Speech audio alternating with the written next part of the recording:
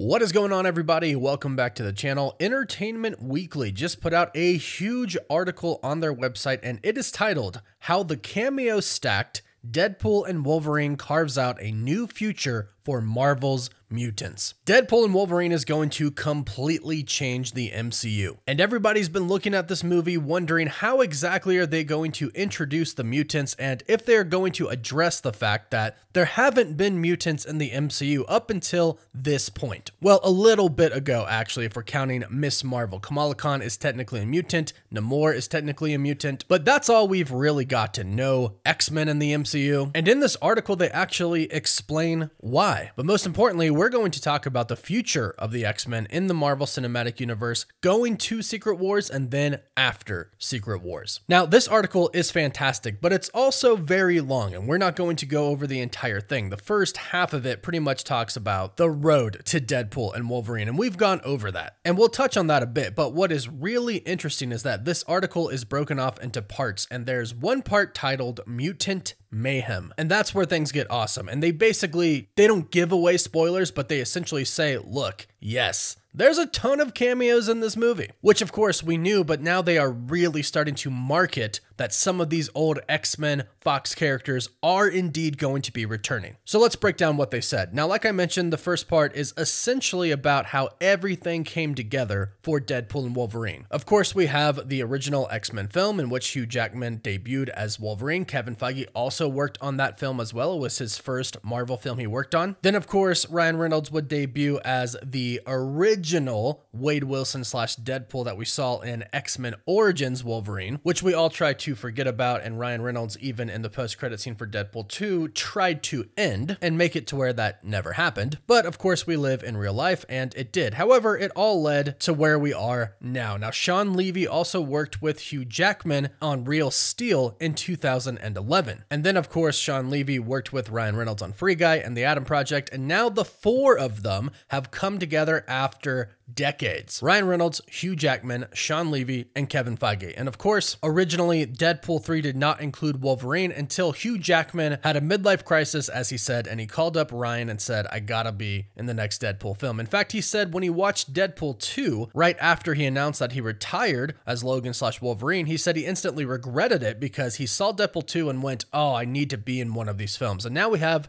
Deadpool and Wolverine. And like I said, you can check out the whole article. It's a great article, but we're going to fast forward to the end part that states Mutant Mayhem. And what's really interesting is we have a picture here that they put under this section of Wolverine. It appears like it's the same scene that we got from the new trailer where Wolverine seemingly fights Sabretooth. He is crouched and it looks like he's about to run at Sabretooth, and he is perfectly positioned to block whoever is in that cage behind him. We saw somebody in that cage in the trailer, but this picture is perfectly taken to where you can't see who's behind him in that cage. So it looks like there's a big cameo in that one. So it starts off by stating everyone is keeping mum on the specific story Reynolds and Levy cooked up with Rhett Reese and Paul Wernick, as well as Zeb Wells. They want to preserve the fun, though the filmmaker likens Deadpool and Wolverine to earlier Marvel movies in that the character stakes are more important than the global MCU stakes, which is very interesting. It continues, what we know for certain is that the film takes place 6 years after the events of Deadpool 2. Wade has hung up his uniform. He's no longer dating Vanessa, and he seems content, perhaps in a depressed way, to work as a used car salesman. While celebrating his birthday with pals from the previous two films, including Blind Al, Negasonic Teenage Warhead, and Colossus, agents of the Time Variance Authority pluck Wade out of his reality and bring him to meet their boss, Mr. Paradox, who informs Deadpool that there's a bigger fate in store for him. And here's where we dive into a little bit deeper aspects of the film that they reveal here. It states, what that fate is exactly is anyone's guess, and the fans have indeed been guessing, but we know it involves setting Wade on a collision course with an alternate reality version of Wolverine, who's still played by Hugh Jackman, but is not the same character as the one from the past X-Men movies. You have Wade Wilson, who is like an impetuous motor-mouthed child in a superheroic man's body. And you have the laconic, largely nonverbal gruff Logan. On the surface, they're completely different, which is what makes them a perfect comedic duo. But they're both haunted by regret, and there's a darkness and a sadness and ultimately a solitude to both these heroes that also make them anti-heroes. That was said by Sean Levy, the director, which I really love. I love that these two characters are anti-heroes, and we kind of knew that, but there is a lot of depth here to these characters. And there's a lot of depth to Cassandra Nova, it seems, the villain. They say, we also know the story involves Cassandra Nova, who plays the duo's psychic adversary with a complicated comic book history. They say she's not technically Xavier's twin, but rather an alien parasite that appeared to Xavier in utero and formed into his polar opposite. She says that Ryan and Sean said to her when pitching the idea, we want this villain to not be a villain in the sense that you expect them to be. We want you to be so endeared by her, so charmed by her, and just when you think that maybe she's totally seen into your soul and you are going to be best friends for life, you're dead. She said they wanted her to be unpredictable, sort of like Christopher Waltz from Inglourious Bastards. He's so disarmingly polite and nice and unaffected, and it's really creepy. It's all the more sinister because he doesn't need to do anything, and if you haven't seen that movie and seen that character, you should. His character is amazing, the movie's amazing in general. But here is where we dive into the cameos. They state plenty of other characters will be popping up in Deadpool and Wolverine.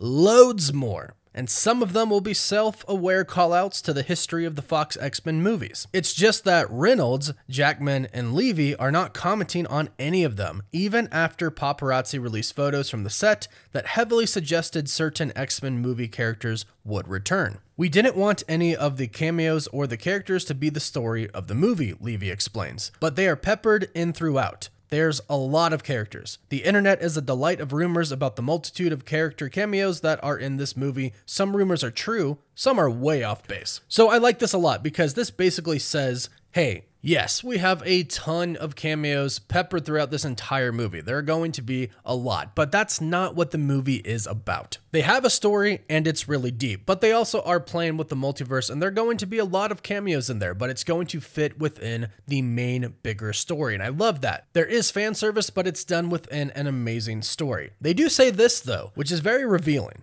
Wade himself is a fan, without giving anything away about the various universes the different characters live in, because he's in some ways a fawning, motor-mouthed little fanboy himself. It allows the movie to call out and reference a ton of deep-cut Marvel references. So they are fully diving into the fact that Deadpool / Wade Wilson is a big fan of all of the X-Men, of all of the Avengers, and there's going to be a lot of cameos, and Deadpool is going to be really happy seeing all those cameos. We've seen the Sabretooth scene already, and whether he's talking about Sabretooth or the Hulk or somebody else, he does say that, hey, fans have been waiting decades for this fight. So Deadpool knows exactly what's going on, which makes this movie already awesome. Now, the article finishes by talking about how some of the X-Men are coming back and they get to play sort of new characters, because most of these characters, albeit the same character, are going to be variants of the ones they played before. And a lot of them talk about how excited they are to come back. And they talk about how this is the MCU's first R-rated film, which Kevin Feige said was always the mission from the start. They knew it was going to be rated R. There was no intention of making it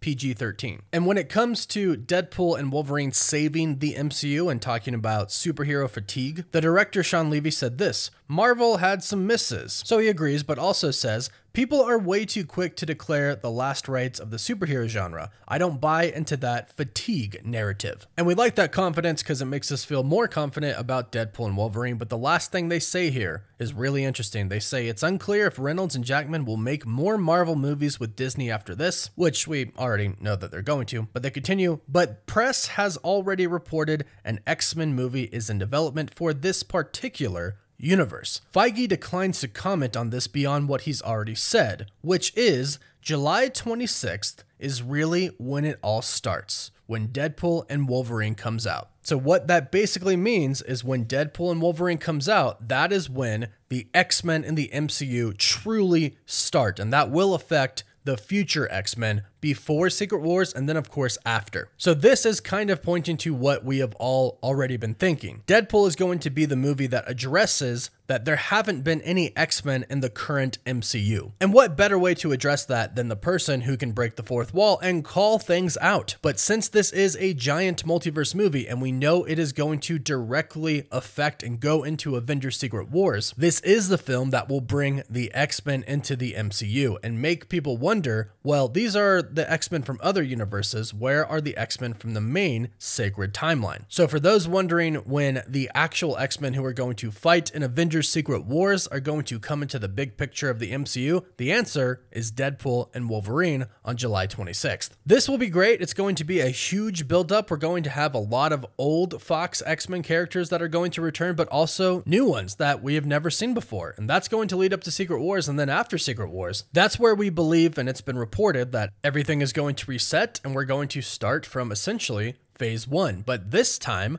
we'll have the Avengers, the X-Men, the Fantastic Four, the Hulk, hopefully. And finally, this giant superhero world will be able to have all of the heroes start together from the beginning. And that's really exciting, but so is what's about to happen in Deadpool and Wolverine up to Avengers Secret Wars. So go ahead, let me know how excited you are about this and just essentially about the future of the MCU in the comments down below. Please don't forget to like this video and subscribe so you can stay up to date on Deadpool and Wolverine and of course the entirety of the MCU. You can find us on Apple Podcasts, Spotify, Instagram, Twitter, and Facebook. And as always, thank you all so much for watching. Woof woof.